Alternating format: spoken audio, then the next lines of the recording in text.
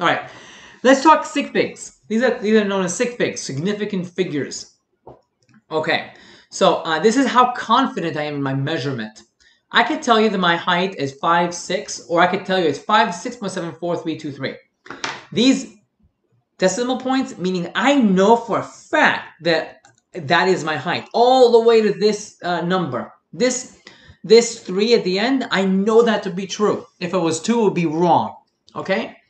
If I told you in a recipe to add 12 grams of chocolate chips, or 12.372232 grams of chocolate chips, this means you have a very specific mass that you have to add. If you add this, this is probably wishy-washy. We don't know exactly. 12.1 is fine, probably 12.05, 11.9, whatever. This, I better add this. I can't be too wrong. I could probably be wrong on the next number here. Maybe I could do 12.37222328 or 12.37222321. That's probably fine. But that's really hard to measure. So the significant figures tells you how confident you are in stating something to be true. Okay, which is why when you punch things into the calculator and just spit them back out, that's not right. So I'm gonna try here to have you undo that and think critically about what you measure. Okay, and so here's a good thing to measure. I want to measure the length of this red line. Okay, how would I go about doing this? Well, I put this against this a ruler, okay? And I put one of them obviously at 0, and the other end I'll put wherever it ends. And so it ends somewhere here, you see. Okay? So I know it's, well, definitely 2 centimeters, and then each one of these is 0.1. So 2.1, 2, 3, 4, 5. It's between 2.5 and 2.6 centimeters, okay? So the way you report this scientifically and in engineering is you'd say, well, I'm going to guesstimate the last thing here. So I know for a fact it's 2.5 something. It's not 2.6. It's not quite there. I know it's 2.5 something. So I'm going to estimate that last digit. So maybe 2.53, 2.58, whatever I want. That last digit is called the uncertain figure, but it's still significant. So I know it's 2.58. That's what I'm going to go with. I'm confident that it's 2.58. Okay, so if I were to report 2.58 to somebody, they would understand what I'm saying. If I said 2.583, well, I'm lying. I cannot discern that it's 2.583 from this. I don't have micro scales here. If I did, I would be able to try to estimate that 3, right? If I just said 2.5, I'm also lying because I can say that it's more than 2.5 and less than 2.6. So why omit something that I know? Okay, and that's how you'd measure any scale this way. Always to one uncertain figure. Okay, so 2.58 is what I estimated. Great, so we just did this already. Sig figs. How do we know if I'm giving you a measurement, what counts as a significant figure and what doesn't? All right, so these are the rules. Anything that's not 0, like 8 or 3 or 7 or 9, that counts as a significant figure. Zeros could be significant depending on where they are. If they're between two numbers that aren't 0, like here, they're significant. If they're at the end of a number, to the right, they're going to be significant in scientific notation. If they're to the left, no, they're not. Okay, so let's go over some examples. 503. 0 is between the two non-zeros, so all 3 should count. 1, 2, 3. There's 3 significant figures. I can trust that this is 503. This means 503 for sure. Does it mean 503.5? Does it mean 504? It means 503. I know for a fact it's whatever that is, 503. 610. Well, zeros to the right. It's not in scientific notation. This only two significant figures. Okay. 10,000. Actually, it's 1. I'm going to correct this in front of you.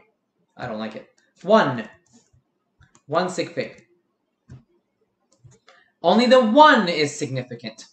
These zeros are not significant. If I wanted to make sure that a scientist or an engineer would realize these are significant, I would have to write this in scientific notation this way. 1.0000 times 10 to the 5th. This signifies here that all of these zeros are significant. This signifies that they're not. This signifies I measured these zeros. This signifies I just, yeah, it's 10,000. It's just an estimation, okay? Here, I only have 1. All these zeros don't count. To the left of a number don't count. So 0.00001, only the 1 is significant. Here, the zeros are between 2 non-zeros. All 4 are significant. Here, again, it's the same as this. I have 5. All right, so here again, this is you solving this problem. 610. If you want to say that the 0 is significant, then you have to make the scientific notation. Here I have 2 sig figs. Here I have 3 sig figs. Okay. So I want you to practice this. There'll be a bunch of homework for this. This is very important. Sig figs, I cannot stress how important it is.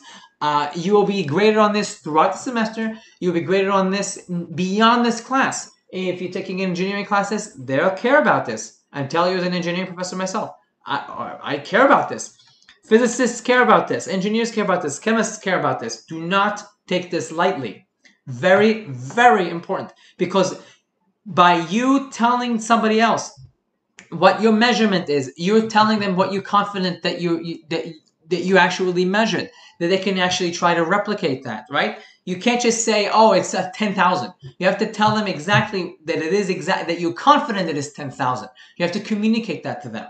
And we in engineering and science, we don't write prosaic things at the end of things. We usually we make things very mathematical, very cold. And so instead of me I can call my buddy and say, yeah, I measured 10,000 grams. Okay, and then they'll trust me that it was 10,000. But if I want to communicate to the entire world, I can't just say I measured 10,000 and all the zeros are significant. It's exactly 10,000. Instead of doing that every single time, I will have to. I can just write this, and I'm done. I don't have to write anything. I can just write this. This was measured to be 1.000 times 10 to the 5th grams. Done. Then it tells somebody who's reading it that it is 10,000 for sure. 10,000. Okay, that the person who measured it didn't measure 10,001, didn't kind of sort of measure 10,000 1.3. It's 10,000. Okay, so very important. I want you to. I cannot stress this enough. All right, let's see what happens when you manipulate stuff mathematically, and I will go over examples in a second here with sig fig arithmetic. All right, so if I add two numbers and I want to make sure that I conform to significant figures, meaning that the measurement, the final thing that I calculated, okay, is statistically significant and has a precision and an accuracy embedded in it and a trustworthiness, okay? I have to conform to these rules. All right, so let's say I have two measurements that are legit measurements. I measured one thing to be 35.555, say, meters, and another thing is 35.5 meters, okay? Meaning I have a lot of confidence in this guy, but not so much this guy. This I have more confidence. This I have 3 sig figs. I have 5, okay? This to me means that when I add this up, because I have uncertainty here, I don't know what comes after this 5. It could be 1 or 3 or 9 or 8. I don't know. I just don't know. I know for a fact it's 35.5. I don't know what happens afterwards. So when I add this up, these two, and punch into the calculator, I'll get 70.155. So from an arithmetic point of view, yes, this is the correct answer. From a scientific and an engineering point of view, this is not correct because I don't know that these 5 5s are correct. I don't know what happened after these two, after this 5. I don't know. So I don't know that I can trust this to be 5 5. I can't. So I have to get rid of it. So we do. So when you add or subtract, you truncate based on the figure with the least amount of decimal places. This has 1 decimal place. Stick with 1 decimal place. Okay, so I'm gonna round it up to 70.2, and that's the correct answer. Let's say I added this and this. I can only trust the second decimal place. I can only have my second decimal place be reported. That's when you add and subtract. When you multiply or divide, the rule is a little bit different. The result should have the same number of sig figs as the measurement with the fewest sig figs. Okay, let's look at this. I know that I have 2 sig figs here, and I have 1, 2, 3, 4, 5, 6, 7, 8. This I know of. This is like 8 zeros after this 3. For a fact, I know that. Meaning that it's not 3.00053333. It's 3.0000. I know this for a fact. When I multiply these two together, I want to have two sig figs at the end. Just 6.0. Not 6.000, just 6.0. I can only trust two sig figs. I'll stick with two sig figs. If I multiply 6.221 and 5.2, I only have two sig figs to trust. So even though the calculator is going to give me this number, I can only trust the first two. So it's 32. Same thing here. I have three things I'm multiplying. I can only trust the two significant figures, 5.4. So I get in the calculator 2285.01. What do? I need two sig figs. I will convert to scientific notation and write 2.3 times 10 to the third. I make this into 2300. This is 2300. I can only trust that to be 2300. And to communicate to somebody else that is two sig figs, I'll write 2.3 times 10 to the third so they don't think that the zeros are significant. They're not. So it's 2.3 times 10 to the third tells me I have two sig figs. Okay? Let's go over some examples. I'm sure you're dying to see them because this is not this. I don't want you to take this lightly. This is very, very important. All right. So let's see.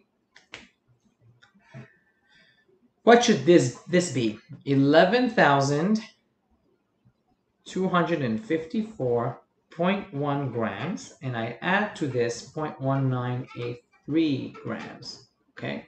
So try this yourselves. Pause me. And we'll continue. So when I add these two together, I'll punch this into the calculator.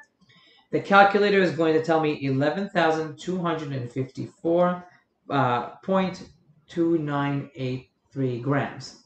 Okay, great.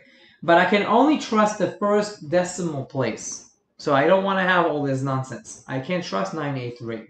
So I need to round this up to 3, and it's 11,254.3 grams, and that's what I report from sig figs. If you give me this, that's wrong, minus a billion. Okay, so I cannot stress this enough. This is a pet peeve for project managers. I could tell you from having worked in the industry, it's a pet peeve for professors. It's a pet peeve for any advisors if you go to grad school. It tells you, the person you're communicating with, how serious you are. If you don't care about this, you're not serious. You're sloppy. So be consistent. This is so important. 66.59 liters. Did I mention it's important? It's very important. I'm going to subtract this and put this into the calculator. It's going to spit out at me 63.477 liters. All right. So I can only trust two decimal points, not 3, because I'm subtracting, right? So I need to get rid of this 7, and when I get rid of this 7, this goes up to 8, so I get 63.48 liters, and that's the answer. Okay? You will be given, by the way, in real life, beyond this class, in physics and maybe some engineering classes, you'll be given some leeway within one or two sig figs, I bet. But don't get used to that in this class. I won't be very nice about that if you do that here. All right, and I'm just trying to really prepare you so you look professional when you use this stuff. You need to look professional and seem professional from a technical point of view as well. Okay, I want to measure this. I measured the mass of something to be this and the volume to be this, and I want to know the density. So I divide them. Okay, so this gives me the density. If I put this into the calculator, I get this 0.000 and then 1744054 kilograms per meters cubed, per milliliter, sorry. Okay, so if I get this from you, I'll be livid. Livid. No, don't just give me whatever the calculator gave you. Yes, technically you're right, but you didn't really measure this. You don't know that with confidence. So this has 3 sig figs. This has 3 sig figs. You can only truncate this into 3 sig figs, right? And so this would be 0.000174 kilograms per milliliter. And if you want to write this in scientific notation, which I know I have not gone over. I encourage you to look at it in the book. I'm doing this on purpose. This is how you do that. Okay. All right. Okay. So let's do one more. Why not? It's fun, right? I'm enjoying myself. 2.64 times 10 to the third centimeters. Okay. Plus 3.27 times 10 to the second centimeters. Ooh, that's kind of hard to do, isn't it? Okay, this is the rule. You want to make sure that when you add stuff that's times 10 to the something, they both should be the same something. So this here is 3. Here it's 2. So I'm going to convert one of them to 2 or 3, or the other one to 3 or something like that. So that's what I'll do. So if you put this into the calculator, by the way, it'll be completely wrong. You can't do that. So you want to convert. I'll convert this here to